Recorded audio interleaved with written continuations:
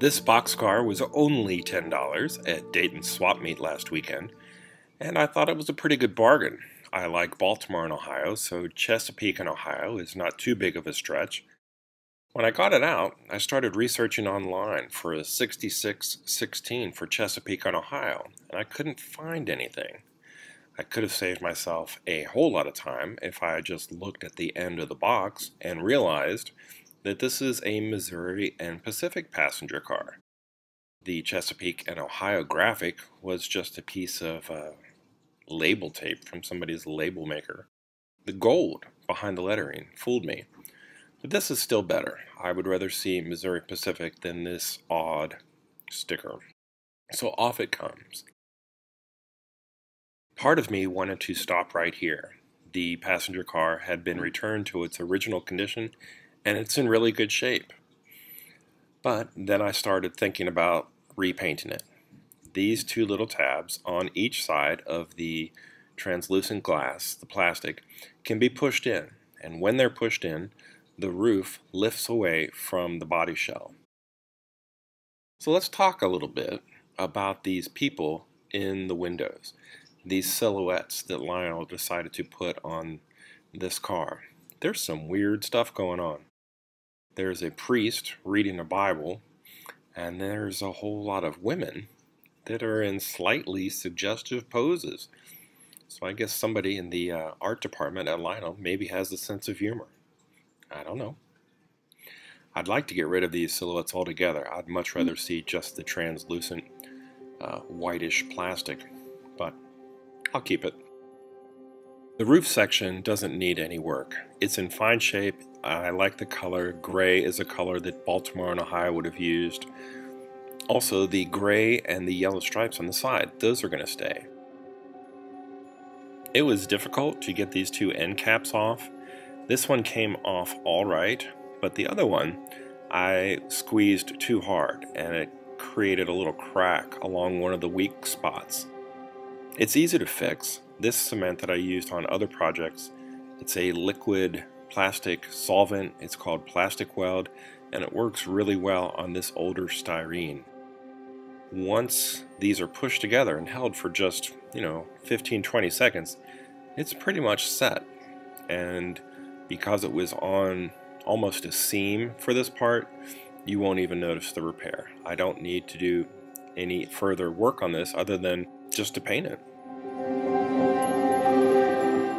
To get the best paint job, I also need to remove the lighting and the trucks from the shell body.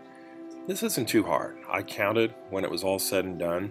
There are a total of 12 pieces to this model, and 2 of those pieces are wire nuts and 2 pieces are screws that hold the trucks together.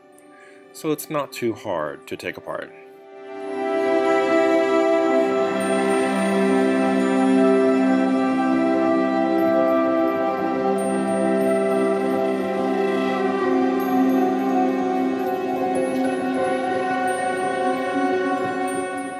Since I'm reusing the gray and yellow stripes on this car, I mask them off to protect them before I start wet sanding. This sandpaper, with some water added, will remove that lettering pretty easily and then give me a nice smooth surface for my new dark navy blue paint. After the shell has dried, I use 2 types of tape now. I use the yellow Tamiya tape to mask off that crisp edge between the upper and the lower areas and fill in the space in between with just some regular blue painter's tape. If this all goes as planned, I should end up with a nice crisp edge between the colors and no need for touch-ups.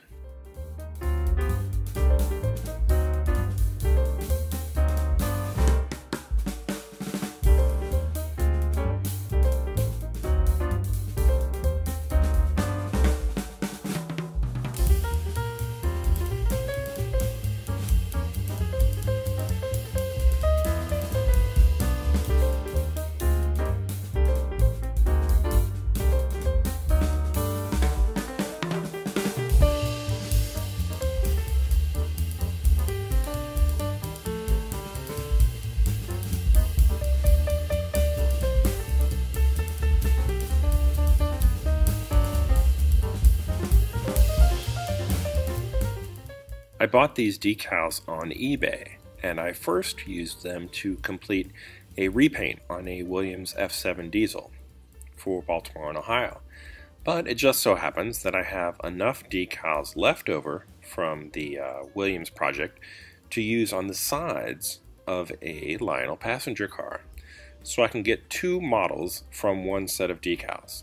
I think it should work pretty well.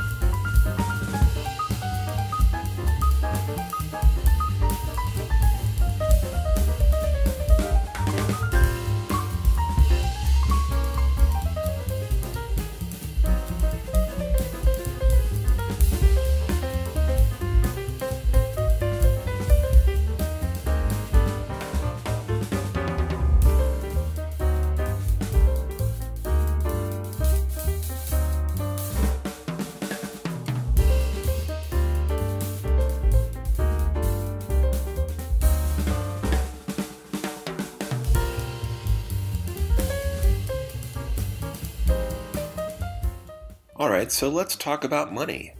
The passenger car itself was only $10. I used half of a decal sheet that I already purchased, so $3.42. Miscellaneous paint and supplies, maybe $1, for a grand total of $14.42. Not too bad. I have a few more pieces of Baltimore and Ohio equipment in my fleet. These are baggage cars from Williams that came with just the shells, so I had to make bases for 3 of them.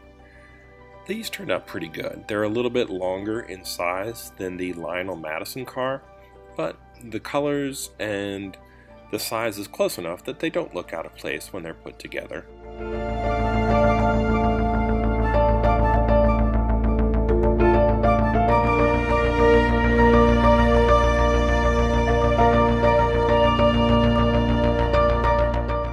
This is the Williams F7 diesel that I repainted for B&O. It shares decals now with the repainted Lionel Madison car.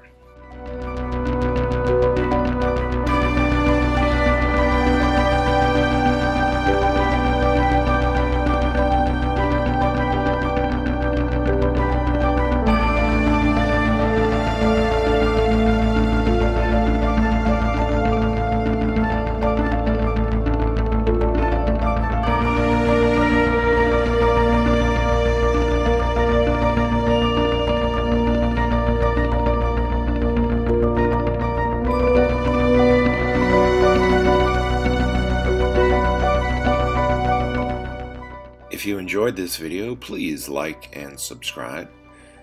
Thanks for watching, and until next time, this has been Bob's Workshop.